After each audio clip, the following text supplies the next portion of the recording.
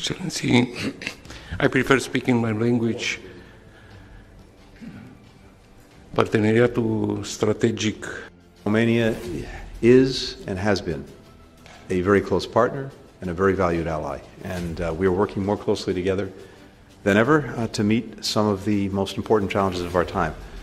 I'm grateful, the United States is grateful for that partnership.